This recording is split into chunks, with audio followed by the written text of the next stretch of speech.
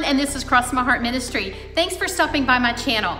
This week, because I've been preparing to teach at a women's retreat this weekend, I invited a few months ago my good friend Gina Franzke to fill in for me, and you are in for a treat. Gina is a marvelous Bible teacher. She did a great job, as I knew she would, unpacking truth from 1 Samuel 28. Now, this is an interesting, really strange and almost creepy sort of chapter, as it shows us and chronicles Saul approaching the witch at Endor to pull up the spirit of Samuel to get some answers that he needs. I love the way Gina unpacked that truth for us.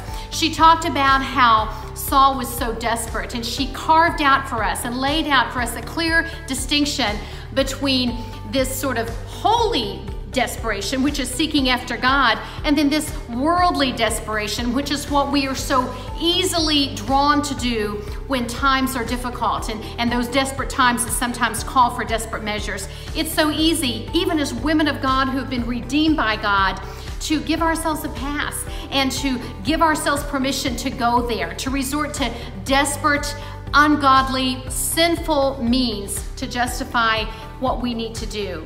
But that woman of God who's following God knows that those hard times make us desperate for Christ. They have us needing Him and dependent upon Him. They change the way we pray. They change the way we study the Word. And so we know, as we walk with the Lord for many years, when we look back over our shoulder, it's those difficult times that truly draw us to deeper intimacy and deeper reliance on the Lord Jesus Christ. I hope you'll stay tuned and listen to this week's teaching lecture in its entirety, because you are in for a treat from my good friend Gina. Thanks so much for watching. This is Cross My Heart Ministry. Leave us a note as usual. Let us know what resonates with you. Thanks to all of you who have already subscribed. And if you haven't yet, it doesn't cost you a thing, but it sure does bless our ministry if you'll just click that subscribe button. Until next week, I'm Laura McFarland, and this is Cross My Heart Ministry. Well, ladies, we are in for a big treat today because Gina Franzke is in the house. And so I'm so excited to welcome Gina to come over and do this week's teaching for us. Gina has been on staff at Cross Church in Springdale. It began as First Baptist Church since 1991. Is that right?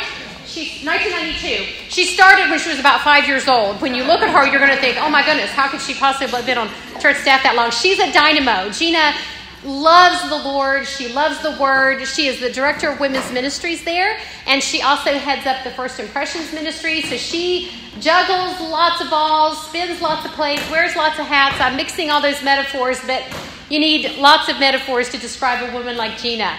She's married to Ed. She describes him as her best friend, and she has two daughters, Caitlin and Meredith.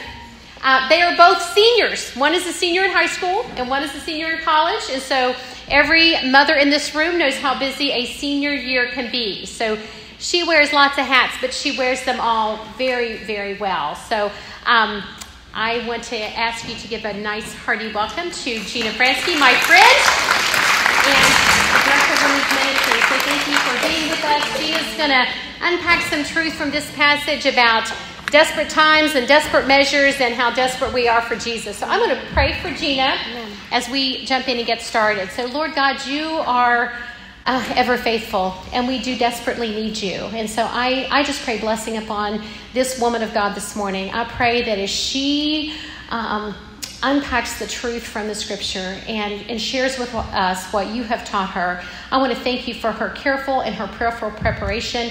And thank you in advance for the truth that we're going to hear. I just pray, God, that your words will be on her tongue, your love would be in her heart, and your thoughts would be in her mind. And you would allow her to speak courageously and boldly, and that our hearts and our minds would be sharp and open to receive the truth that you have for us. You are good and you are great, and we love you, and we desperately need you. In Jesus' name, amen. Amen. Do you want to just carry it? Or? I think I'll hold it. Okay. If I need to change, I will. Alrighty. I'm going to get my water set up. I always have water when I'm speaking. I never drink it while I'm speaking. But thank you for having me here this morning. I'm so glad to be here. I love coming over here. I love the sweet kindred spirit that you have here. It's precious. And I love Laura. Y'all are so blessed to have her. Bring it on. She is a friend, and I love her heart for you. I love her heart for the Word of God, and I love her heart for our Lord Jesus Christ, and you are so blessed to have her. So I'm kind of with fear and trembling standing in her place this morning, but I am grateful. I do want to say I love Joy of Living Bible study. It is my hands down favorite study. Just a little story about Joy of Living. When I was in college back in the late 80s, I'm telling you my age now, I was invited for the first time to a women's Bible study at my church. And a sweet lady from church, she was a young married, probably in her 30s, she came up to me at church and said, would you like to be at my table for women's Bible study? And I said, well, I'm a student at the university and I have class on Tuesday. She said, well, we have a nighttime gathering. And so I decided, I don't know, I just said, well, that sounds like fun. I said yes, and jumped in, and it was Joy of Living Bible study. We did the book of Genesis. I think Laura has taught y'all through the book of Genesis my junior year, and then we did the book of Exodus my senior year. And I look back at that time in my life, and it was definitely a season for me when God, number one, set a new love in my heart for His Word. I mean, radically during those 2 years of study. And then just the call to ministry that He put on my life that came from that time. So very thankful and very grateful for the study. When Laura sent me the lesson for today, and I saw what she gave me to teach on, I was like, that little stinker. She's given me the text of the spirit of Samuel. Okay. So I just chuckled to myself, and we laughed about it earlier this morning and had a good time with it. And as I began to prepare and study several weeks ago, I went through and did your lesson just as you did, and just began to study the text. The Lord put such a powerful word on my heart, and I'm excited to share with you this morning. Now, how we're going to do this is we're just gonna walk through the text this morning, okay? I'm gonna pretty much go verse by verse, and we're gonna read sections at a time, and we'll stop and we'll ponder that, and we'll just see what the Lord has for us this morning. Amen. Well, let's jump in and get started with this, and I'm gonna just begin, if it's okay, in 1 Samuel 28, and we're just gonna read verses 3 through 6. Now Samuel had died, and all Israel had mourned for him and buried him in Ramah, his own city. And Saul had put the mediums and the necromancers out of the land. The Philistines assembled and came and encamped in Shunem, and Saul gathered all Israel, and they encamped in Gilboa. When Saul saw the army of the Philistines, he was afraid, and his heart trembled greatly.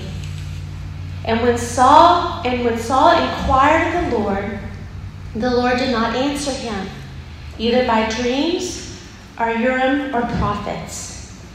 Now let's stop right here. I want to talk about this little section, and then we're going to go on. What we have here in verse 3 is simply some information. Okay, he's given us some information in verse 3. We're going to come back to that in just a second. But verse 4 is where the real beginning of the action of this chapter begins to take place. You see, we have the Philistine armies are gathering in great numbers here in Shunem, and this is really the beginning of a new military campaign that the Philistine ruler Achish describes in verses 1 and 2. And this is the battle that David had been pulled into as a result of living among the Philistines and lying about his allegiance. And we learned earlier, as y'all have been reading through 1 Samuel, how David found himself in a terrible situation and position of being expected to fight for the Philistines against Israel. But when it comes to understanding the rest of chapter 28, what we really need to see here is Saul's reaction in verse 5. And we read that when Saul saw the Philistine army, he was afraid, and his heart trembled greatly. When he put his eyes on that massive army, he was shattering in his boots. Achish had really done it. This army had massive force and size, and it absolutely horrified Saul. But the scariest part of this whole situation is what happens in verse 6, and it says, when Saul inquired of the Lord, it says, the Lord did not answer him. Whoa. Either by dreams, or Urim, or prophets. Now let me stop there, and I want to talk about those three things right there. Dreams, Urim, or prophets. I'm not going to go deep into this, but if you think about these days and times in historical Bible times, they didn't have the written word of God as we have it, and God had to communicate to his people. So we know stories in the written scripture where God communicates through dreams. We've seen that. We've seen how he communicates through the prophets. There's this other little word there, Urim, which is very strange. I had to do a little research on this because I myself did not know. I knew it had something to do with the priest. And I did a little research on it, and Urim was a satchel of sticks and, objects that the priest would open up and lay out, and the Lord would use those to speak to the priest about what they should do. Very strange. And I thought it was very strange when I read it. I thought, Lord, that's strange. But if you think about it, God can choose to speak to us any way he wants. Amen? And why these words are written here in Scripture is because the writer wants us to understand that all the ways that God would speak to Saul, he wasn't speaking to him through any of the ways that God would communicate to man. Nothing. God did not answer Saul. He was silent. Now, it's not hard for us to imagine what Saul was feeling at this point. Have you ever felt God being silent? Like you can't hear him? It's a scary place to be. But God was not answering Saul. And here's Saul at this point of really being outmatched militarily. He's about to get crushed, and he's directionless spiritually. And the best word, I think, that describes Paul at this moment might be absolutely desperate. I looked up some definitions of desperate just in the Standard Dictionary, and the first definition said, feeling, showing, or involving a hopeless sense that a situation is so bad as it is impossible to deal with. I'm going to read that again. Feeling, showing, or involving a hopeless sense that a situation is so bad that it is impossible to deal with. Have any of you ever felt that way? I know I have. Have you been in a situation that seems so bad, and because it's so impossible to deal with, you have become absolutely desperate? Perhaps you may be feeling a little desperate this morning.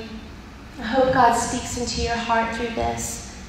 If you keep reading in the dictionary, there's another definition, maybe 2 or 3 down, and it really shows, it's a definition of really the actions of a desperate person. And I thought this was intriguing. It reads, involving or employing extreme measures in an attempt to escape defeat or frustration. Involving or employing extreme measures in an attempt to escape defeat or frustration. And sadly, this definition right here is a perfect segue into our next section of Scripture. Let's start and pick up with verse 7. Then Saul said to his servant, seek out for me a woman who is a medium, that I may go to her and inquire of her. And his servant said to him, behold, there's a medium at Endor. So Saul's having to cross enemy lines. So first of all, he's going to see someone he shouldn't be seeing, and he's crossing enemy lines, which leads us to verse 8. So he disguised himself and put on garments and went. he and 2 men with him, and they came to the woman at night and said, "Divine for me by the Spirit, and bring up for me whomever I shall name to you." And the woman said to him, "Surely you know that what Saul has done, how he has cut off the mediums and the necromancers from the land. Why then are you laying a trap for my life by bringing about my death?" But Saul swore to her by the Lord, "As the Lord lives, no punishment shall come upon you for this thing." Then the woman said, "Whom shall I bring up for you?" And he said, "Bring up for me Samuel." Then the woman saw Samuel. She cried out with a loud voice, and the woman said to Saul, "Why have you deceived me? You are Saul." The king said to her, "Do not be afraid. What do you see?" And the woman said to Saul, "I see a God coming up out of the earth." He said to her, "What is his appearance?" And she said, "An old man coming up, and he is wrapped in a robe." And Saul knew that it was Samuel, and he bowed with his face to the ground, and he paid homage. So let's just kind of summarize this plot this far. I mean, we can't make this stuff up. Amen? I mean, this is crazy. So we got Saul, king, scared to death of the Philistine army. He turns to God. God is like, "I'm not talking to you. You will not hear from me." So he becomes desperate and decides to look for a medium who can communicate with the dead, specifically with the spirit of Samuel. And with the help of some friends, he finds a woman who can do the job, and she actually succeeds in calling up the spirit of Samuel from the grave. And the funny thing about this text is she seems to be as shocked as anyone. when he comes and she begins to speak, it says she cried out with a loud voice when she saw the spirit of Samuel. I don't know why she screams. Scripture doesn't really tell us why she cries out. I think it's kind of funny because I think some of that stuff is all hoaxy. Okay, that's me. That's Gina's interpretation of Scripture. And I think God did a miracle here. And I think she maybe lived a life of pretending to see spirits. But this time she really saw a spirit. And I think it shocked her out of her boots. But who knows? We don't know. Scripture doesn't tell us. I'm kind of interjecting that there. But whatever happened, we know she saw Samuel. And whether the spirit of Samuel was speaking the name of Saul as he came into view, the woman guessed that only the king himself would be able to summon the spirit of Samuel.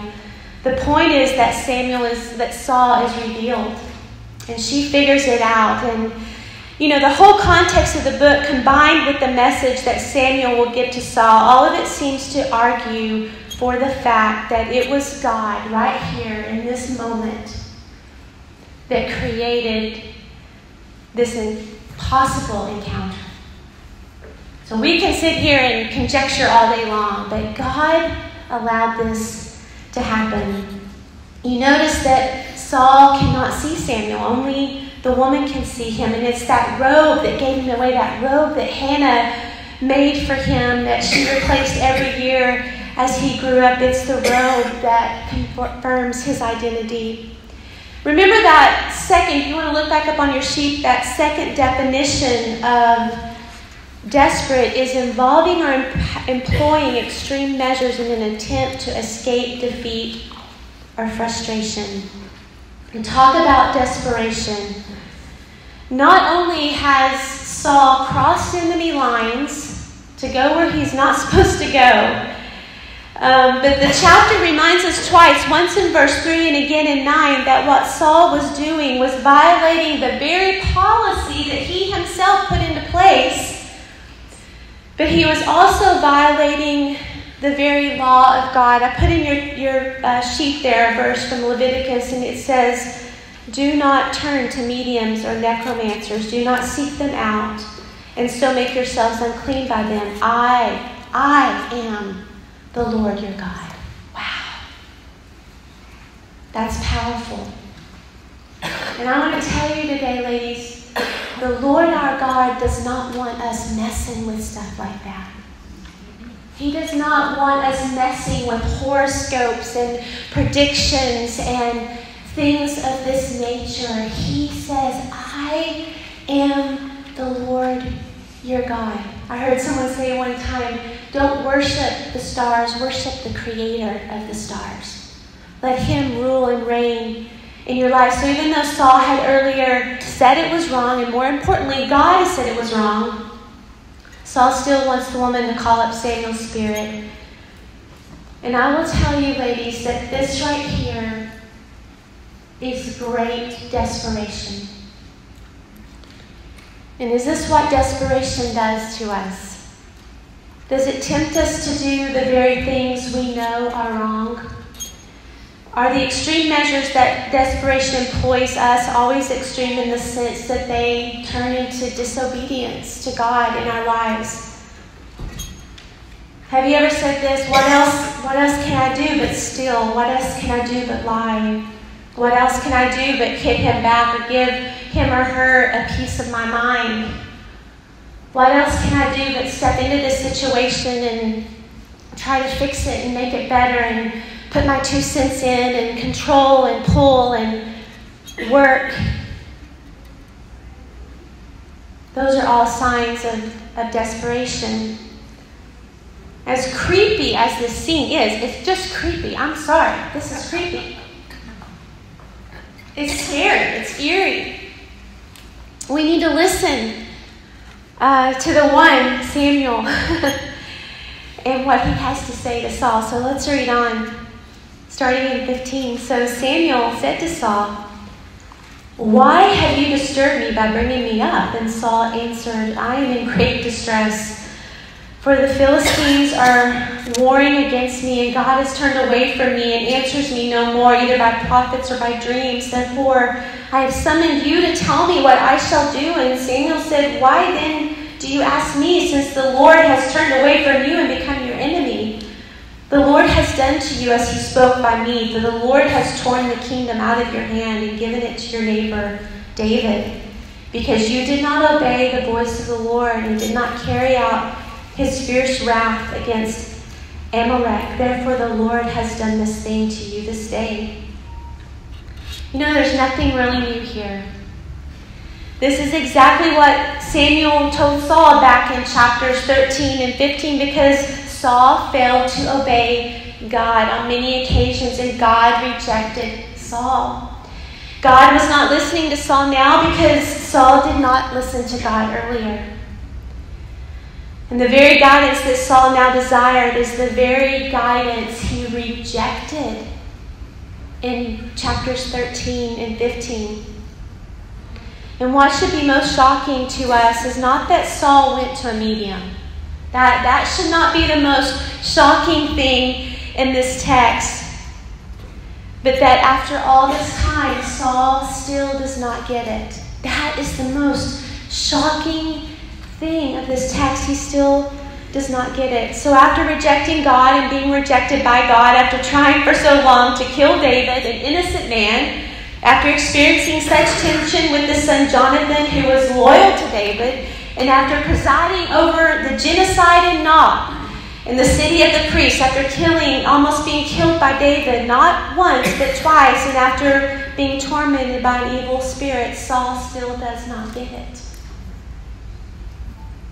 I think Saul's desperation is what I think we need to call today a worldly desperation. Saul believes that because things are so bad, that he has to disobey and do the wrong thing in order to accomplish the greater good. I want you to let that word sink in your head just a little bit. We're going to come back to that, the greater good. Because for Saul, it's clear that the greater good was not about accomplishing God's will, but about defeating the Philistines. So in light of Saul's actions, I think we could say that worldly desperation is the belief that things are so hopeless that I must turn to drastic measures, even sin and disobedience, as my only hope. Ladies, when I was working through this study, man, this got me. I see myself here. Isn't this what we all can be guilty of? We look around us and believe that things are so messed up, that situations and relationships are so irreparably broken, that circumstances and finances are so tight, so tense, so terrible, that we must say or do things that we later have to rationalize. We tell ourselves and others, and maybe even God, but I was desperate. What else could I do? I think of the story of Rebekah and Jacob and Esau. Boy, howdy, Rebekah was so full of worldly desperation. She wanted so much for her favorite child, Jacob. She lied and schemed, destroyed the family almost over it. She was so desperate to get what she wanted. My children, I have a phrase at my house that if I say this first word, they will finish it for you. I just say the word scheming, and they will say, is not faith. And I've taught them this growing up, that our flesh, our heart, our desires, our dreams that we have as women, especially my young girls, they're going to want to make you jump ahead of God. And that can be worldly desperation, because sometimes you get so far ahead of where God wants you. You're so desiring of that thing that's out there that you think will make your life better or make you happier, that you really bypass the Lord and His plan for your life. This chapter reminds us that our most desperate times should always direct our attention back to our desperate condition before God, ladies. And that's what Samuel did for Saul. He pretty much put it back and said, buddy, you are in a desperate place before God. Another Saul, later called Paul, tells us something similar about our standing before God. He writes in Romans 3, what then? Are we Jews any better off? No, not at all, for we have already charged that all, both Jews and Greeks, are under sin. As it is written, none is righteous, no, not one. No one understands, no one seeks for God. All have turned aside, together they have become worthless. No one is good, not even one. And this is a picture of our desperate condition before the Lord God. And like Saul, haven't we all turned away from God in the midst of desperate times, when those desperate times should have turned us to God instead? Anybody? Oh, I know I have so many times. We think we can figure it out, don't we? I know I do. I think in my mind, I know how I want this to end. But the hard part is trusting the Lord and letting Him do it. I know we probably aren't in the habit of calling up the dead or seeking wisdom from the dead. But sometimes we'll seek wisdom from a friend who is not a believer. And you think about that. Their spirit is dead. We have to be very careful where we go to when we're desperate, who we talk to, who we're getting our wisdom from, our counsel from. I want to set just 4 truths as I wrap this up today in our heart this morning. Just things that we can take from this text and maybe chew on this week. Truth number 1, we need our desperate times to lead us not to worldly desperation, but to holy desperation. If you fast forward with me to chapter 30, and in chapter 30 we learned more about desperate times, because David and his 600 men had just discovered that their wives and children had been carried off by the Amalekites. And this is what we read in verse 4 and 6 of 30. Then David and the people who were with him raised their voices and wept until they had no more strength to weep. That is some serious bawling going on. They are wrecked. They are broken. They are crushed. He is desperate.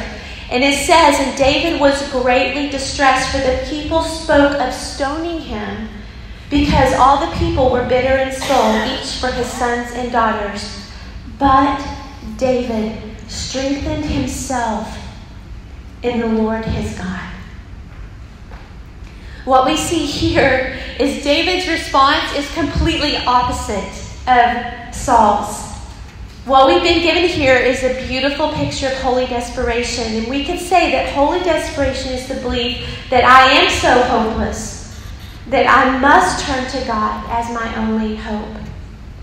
You see, desperation, ladies, can be a good thing when it turns us not to spirits of dead men or the things of this world, but to a loving, merciful God, a God who is faithful and true. And David himself described this holy desperation in Psalm when he wrote, "Hear my prayer, O Lord.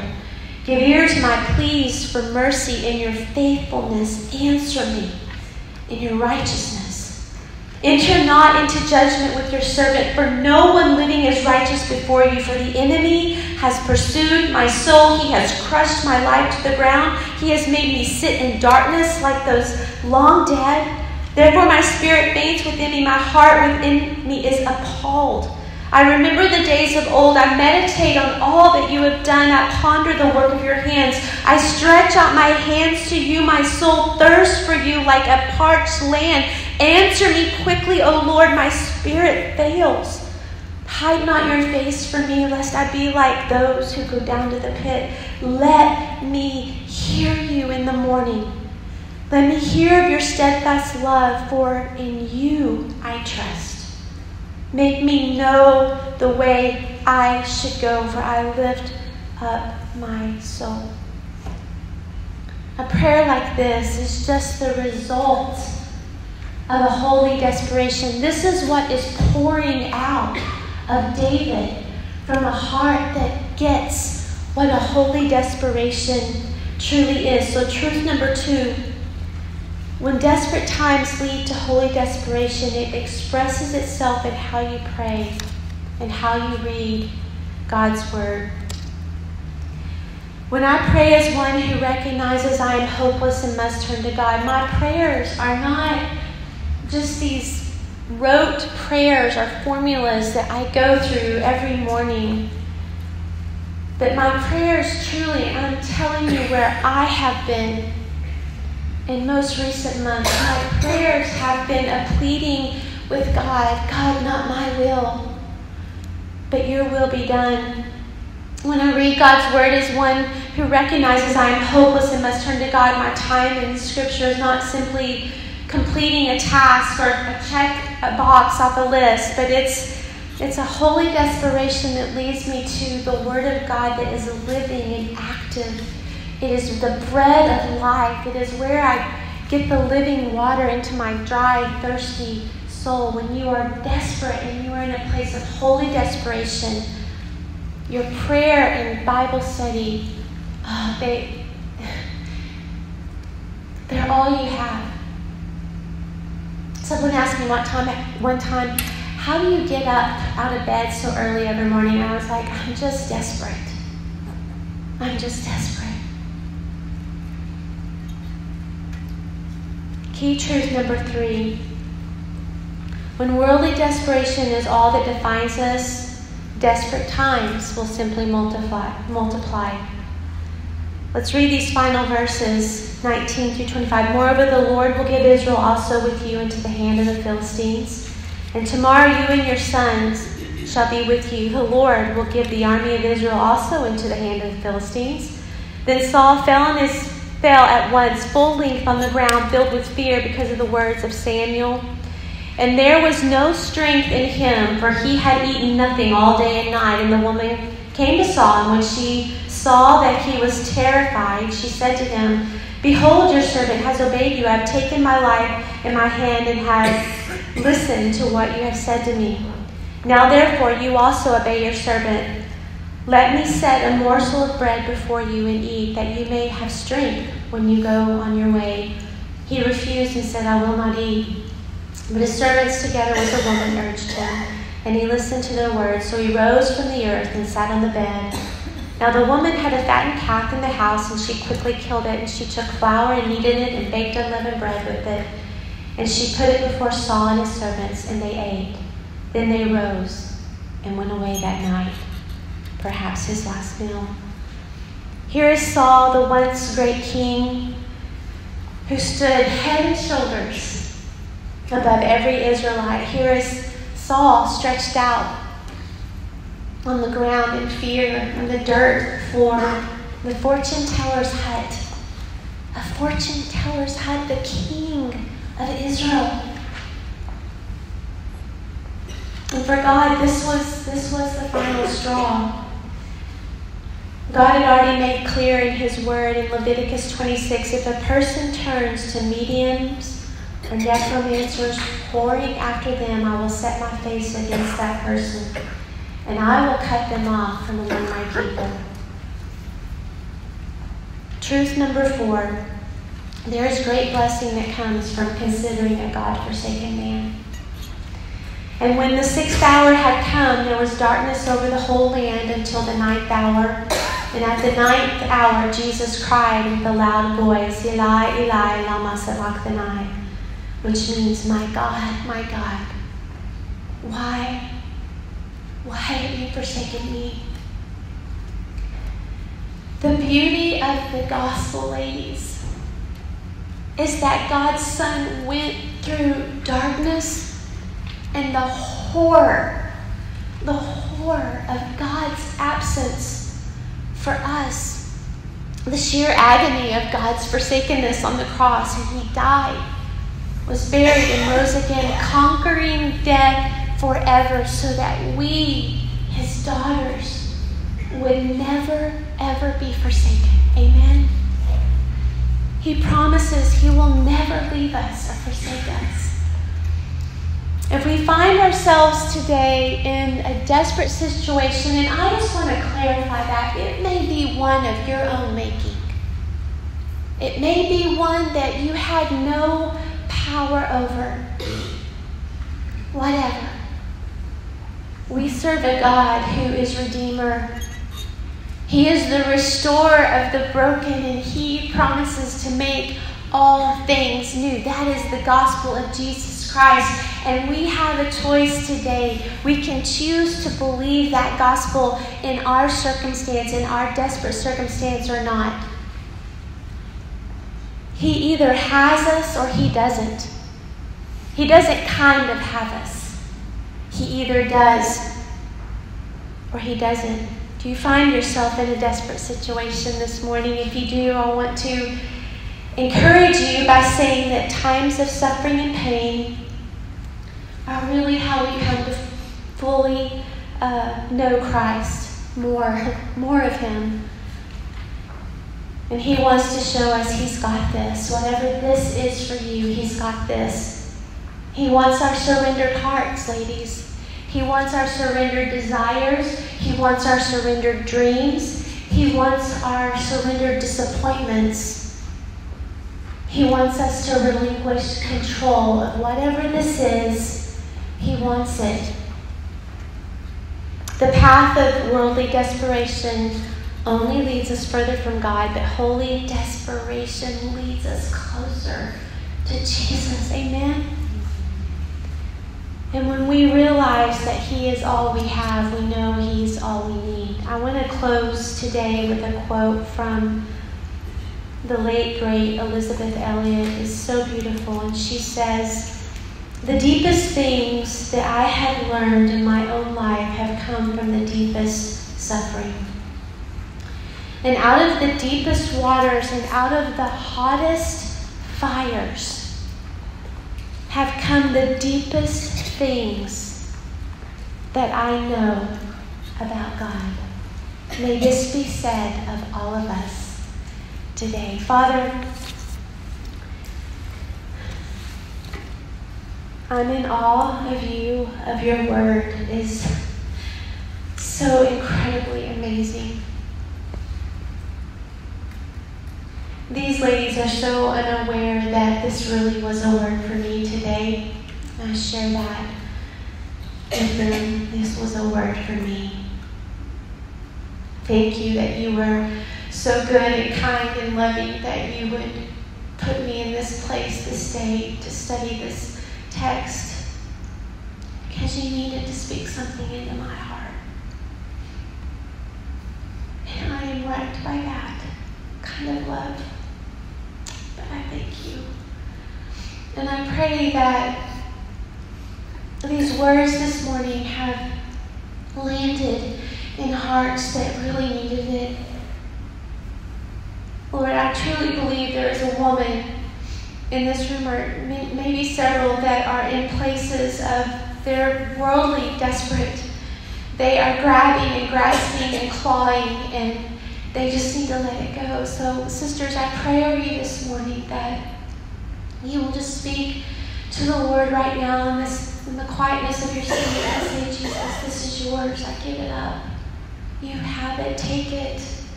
I surrender this. Whatever this is, I surrender this to you today. And just saying to the Lord this morning, Father, I trust you. I trust you. I trust you with my marriage. I trust you with my children. I trust you with my finances. I trust you with my future. I trust you. And I will lean into you today, Father. Lord, we bless you. We bless your holy name. And we thank you for meeting here with us today. And it's in the precious and wonderful name of Jesus we pray. Amen.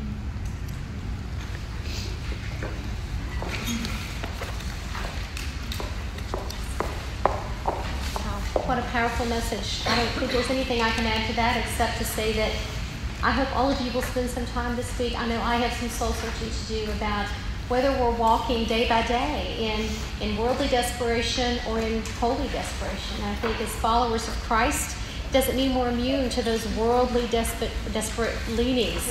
And so the person of Jesus Christ and his life shows us that there has to be death for there to be life. And we have to be broken in order to grow and be the women of God that he's calling us to be. Wow, what a powerful message. Thank you, friend. Ladies, have a blessed week that is filled with desperation for our Lord Jesus Christ. Amen. See you next week.